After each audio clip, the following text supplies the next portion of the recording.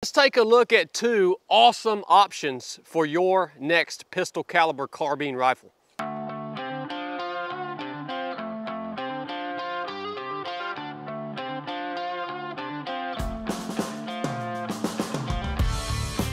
So guys, the first weapon we're going to look at today for your pistol caliber carbine is going to be this Ruger PC Charger.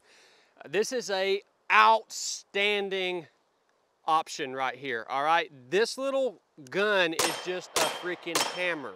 It is so hard to miss with this thing.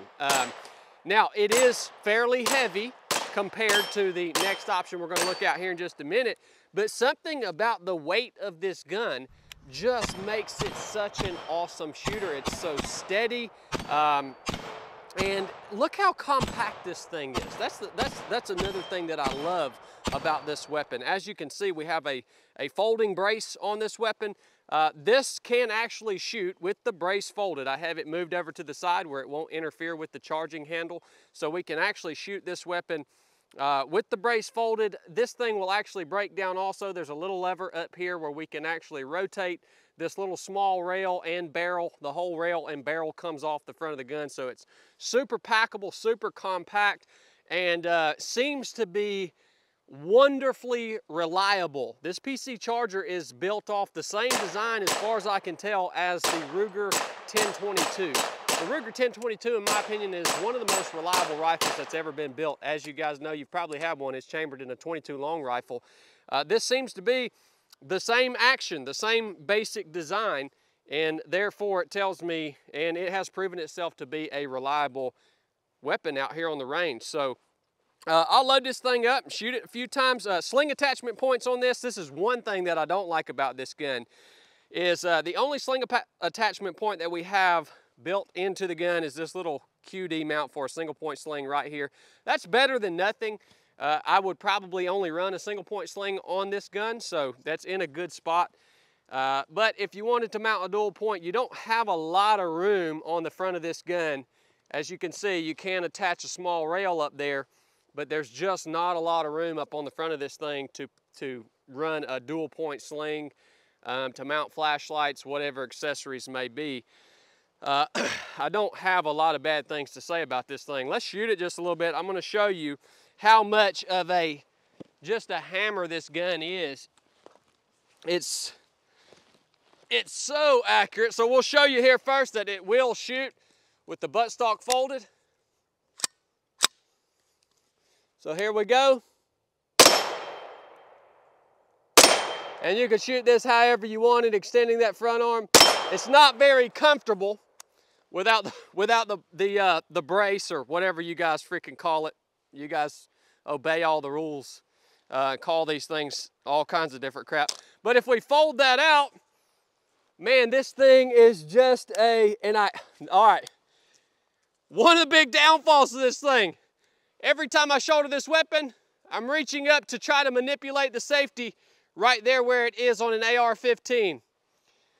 It's one thing that I don't like about the PC Charger. The safety's right here, just like it is on your 1022, but man, it's just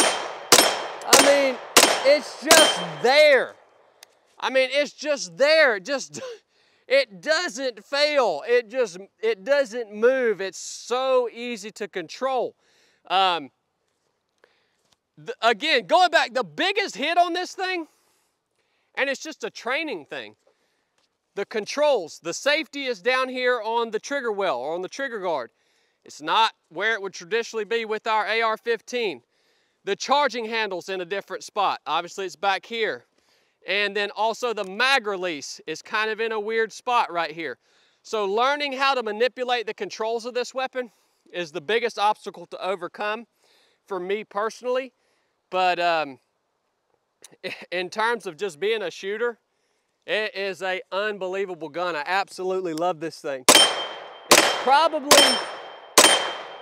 It's probably the best shooting, the most fun to shoot gun that I have is this PC Charger. So we've got it outfitted with a little EOTech, and let's look at our other option and talk about what's different. All right, so this is our other option that we would have for a pistol caliber carbine. This is made by Aero Precision. It's a kit that you can buy and put it all together. There are a couple different manufacturers that make these same types of deals right here. It's essentially a AR-15 clone in 9mm. That's all it is. The biggest advantage of this rifle right here, or pistol, again, freaking YouTube, man. The biggest advantage of this thing is all the controls are in the same spot as your AR-15, all right? The reason I got this is so that when we come out here on the range, I can use this weapon in place of my AR-15 and still get almost 100% of the training benefits that I want to get, because everything's in the same place. Everything operates the same as my AR-15, and I'm not burning through expensive ammunition. 5.56 is much more expensive than 9mm, right? So as far as it being a shooter, it is not, in my opinion, as fun to shoot as the PC Charger from Ruger. I don't know if it has to do with the action, just the recoil is so dead. It's just like, it just feels solid in the PC Charger, whereas this weapon feels like, to me, it has a little more recoil. Maybe it's because it is a little bit lighter. And as far as reliability, I don't really know yet. I haven't ran enough rounds through this thing to see if it's going to be as reliable as that PC Charger is and how it tolerates thousands of rounds without being cleaned. So let's shoot this thing. Again, everything's in the same spot. That's really, really nice.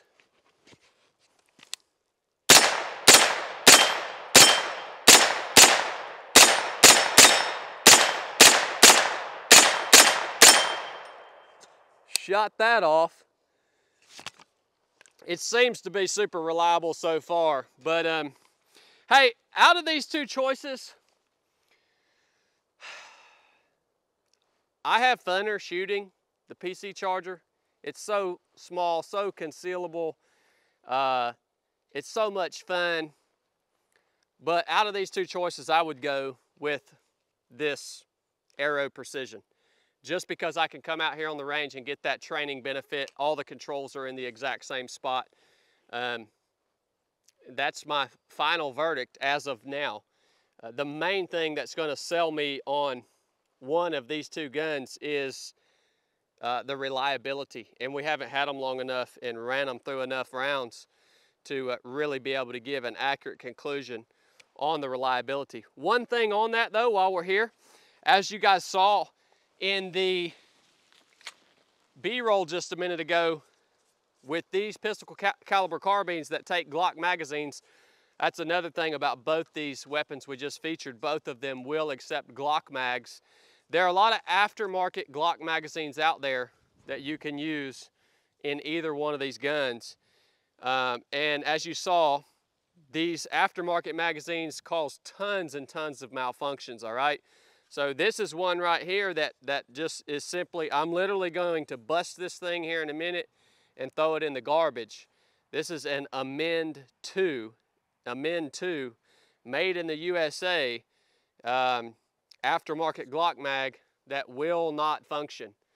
It will not function. Let's actually see if we can get it to malfunction shooting it in this Aero, because it would not function in the Ruger. I think I got a few rounds left in this thing.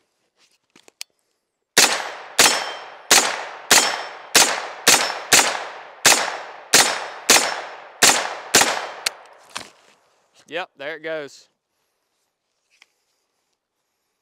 So the magazine, we just lost 2 bullets, just fell out of this thing. There were 2 rounds in here. So yeah, man, this is freaking trash, total trash. We'll bust that thing and throw it in the garbage.